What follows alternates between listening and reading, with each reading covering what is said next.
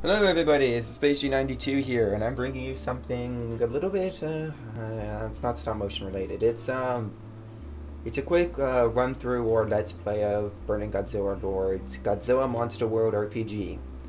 But let's get something off the bat real fast. I've been trying to get this recording to work for 2 weeks now. Has to do with a lot of technical difficulties involving FRAPS and RPG Maker VX, or just RPG Maker itself. If anyone's familiar with the engine, you'll know that certain USB devices cause a lot of interference, meaning your character will just walk in one direction or just won't even respond at all. This is what I was running into with my my current recording sessions, whereas I thought I found a way around it, but it actually didn't really work as well as I thought. It was still was just bugging out the game, and now it's just I think it's just unequal levels of audio. I really have to adjust that, but either way, technical difficulties aside, I'm finally bringing you this. So this is a video game created on the RPG Maker engine by BurningGodzillaLord and a few other people. If I forgot your names, I'm sorry. Last time I played through this, which was 2 days ago, I really should have written down your guys' names on the credits. If any of you guys are watching this, please post a comment on the YouTube videos that, hey, I did this and this. Or better yet, BurningGodzillaLord, if you find time, post all of the people responsible for making this in a comment section, or send me a PM on the forum site, and I'll update the video description here on YouTube. So sorry about that, you guys, but let's get this going a little bit. So this is a tech demo. This tech demo is basically what you should expect for seeing the game, or when you play the game in its final release.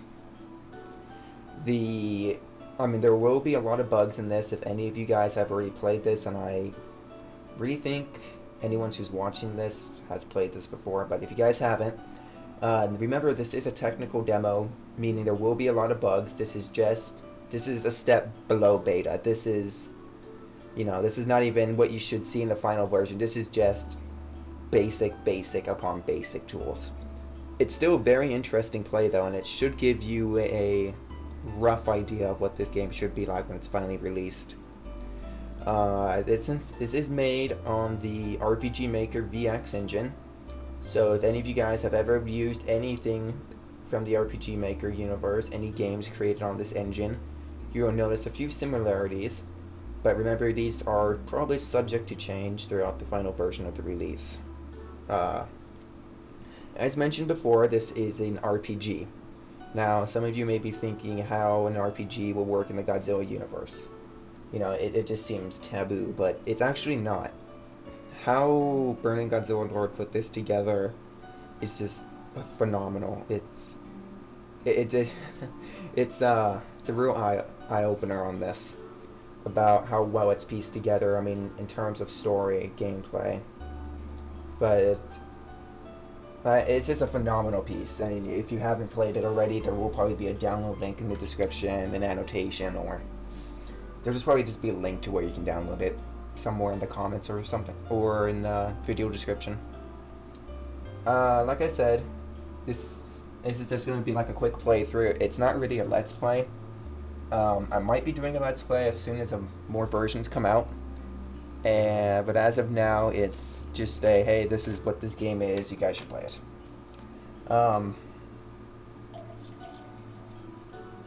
So sorry for the pause there, I'm trying to think. The overall quality of the game is very, very well done. There's subtle hits of comedy throughout this, that if you're not familiar with the developer or any of his I don't know, what do I say, co-designers, co-workers? They're homages to different parts of their or his creations. So I'll point a few out as much as I can, but remember, this is a demo, so a few things will be changed. But all right, let's get this started. So when you first play the game, there will just be this little opening crawl and text saying hello, welcome to the game. If you have any bugs, please report them here. I had to skip over that due to technical reasons. I wasn't recording my audio very well. So either way, when you first start the game, you're greeted with this beautiful sprite of Godzilla. And you can see it's very well done. It's a custom sprite, so you'll see a lot of these throughout the game. No, I don't want to rest yet. Okay, so let's start off with the controls. Very basic. You move the controls by using the arrow keys on the keyboard. Move left, right, up, and down. You press... Oh, I didn't try and think of a different game. You press X, and it brings up your inventory screen. You have items, skills, equipment, status, formation, and game end. And below that, you can see your current amount of Zen, and to the right, you can see your heroes. Their current level, their current FP, and fighting power. You can select certain options by pressing Z. So let's go under items, and you can see we have no items. We have items, which would probably fall under usable items that are used out of combat or during combat.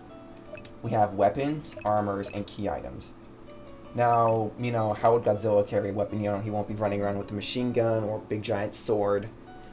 If you're familiar with the Trendmasters releases of Godzilla, there is a line in there currently called power-ups. Remember, this was back in the 90s.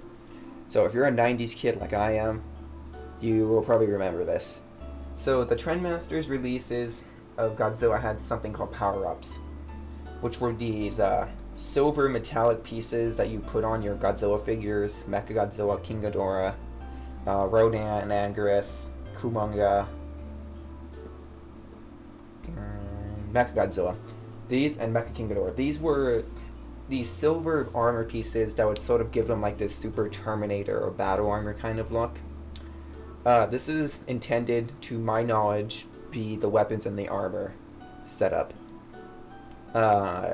Or maybe something around the roads of like some other... I mean, it's really hard to come up with weapons or armors for the Godzilla universe, but that's... I remember hearing something about there will be references to the power-up line in this, for the weapons and armors. Sorry if I'm stuttering, I'm getting over a massive headache here, but... Alright, let's go over to key items. To my knowledge, there are no key items yet in this game. But they will be used for like story mode purposes, like let's say Godzilla egg might fall in under there, large piece of power crystal might fall under there, and a few other things. You press Z to enter through and select an item, but we don't have that yet. X will go back, so let's go back to skills. And if you have multiple party members, you should be able to press down or up and select them.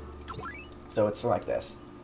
So now this is your overall character stats wins. You have melee and tactical, and I could actually get into those during battle. But as you can see Godzilla, he's a reptile class with 450 out of 450 of HP and 90 out of 90 FP. You will notice that as your HP drains, it will obviously drain from this little bar. When you hit 0, your character is knocked out. When all your characters are knocked out, it will cause an instant game over, which means you have to start back from your last save point. You'll notice that there's abilities down there that use FP.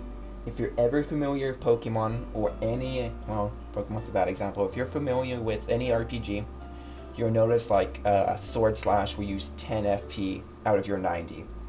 And when you run out of FP, you cannot use any more special abilities. We'll get into that a little bit later. Equipment, same thing as skills. You can select a character, and you can choose your equipment, which we don't have any. And we have... Okay, wait, sorry in this here, I'm getting ahead of myself. We have weapon. When you go to change equipment, you should have a list of weapons here later in the future. And it will show how much your stats change. Left side is your current stats, and your right side is your soon-to-be stats. Let it be increased or decreased. Equip best is a little cheat button where you can automatically equip all the best items for your character. That could mean that it could lower some of your stats if the overall gain is higher. But that's something complicated. We'll get down that as the game progresses. But if you notice, to the left, you'll see attack, defense, spirit defense, agility, and luck. Attack governs your overall melee attacks in terms of damage. The higher your attack stat goes, the stronger your melee attacks will get. Defense governs your physical defense, if I'm not mistaken. And physical defense will lower all the physical damage you take. Spirit attack and spirit defense work just like attack and defense, but they are governed towards special abilities. Like Mechagodzilla's eye beams might count as that, or Godzilla's atomic breath will probably count as a spirit attack. Those will probably end up being changed like special attack or special defense later. Agility and luck. I am not too familiar with these stats, but I believe agility has to do with the attack order and how often your character dodges an attack. So it's something I wouldn't really worry about it unless you're fighting bosses. They will probably end up getting an advantage. You should probably get an advantage, but quicker enemies will obviously attack faster. And there's a few other surprises in the game that hopefully we can capture on camera. Luck. Luck is, if you're ever similar to playing Pokemon or another RPG, you'll notice that luck is basically a hidden stat in most games which governs, how much gold you loot from a treasure chest, what item drops off a boss kill, or overall, if you escape from combat, will you gain a critical, will you dodge this, will you resist a poison attack or anything like that, will a poison attack actually poison you? Luck is the governing stat of that, to my knowledge. I mean, I'm just, you've probably heard that, that's my cat. Hey. Yes, go back to sleep. So, yeah. Let's forget that happened. Status. You can select your character and you can see your current XP and your XP to your next level. You have your current level, your HP, your FP, your stats, and you have a little bio of the character, and this one will be Godzilla, of course, being a reptile, and being the king of monsters. Formation is you can swap around your current party, like you can have Anguirus up in front, you can have Rodan or Godzilla, Mothra, whoever else is in the game. You can have, I remember thinking as the time of my previous recordings, you can only have 4 characters in your party. I believe just announced like a couple days ago, BGL said something along the lines of you can have infinite members in your party, but you can only have 4 in your formation at a time. I think he said 4. It's 4 or something like that. 4 or 8. I'm sorry if I'm getting these facts wrong. I really should have put like a little piece of paper and taped it in front of like a computer screen here. And game end, if you want to end your game, you can just go through here. Or you can just alt F4. Zen is your current amount of money. Quick thing, I've changed that to yen. That's just me. Alright, so we can rest here. Resting restores all of your HP, to my knowledge, and restores your dead characters.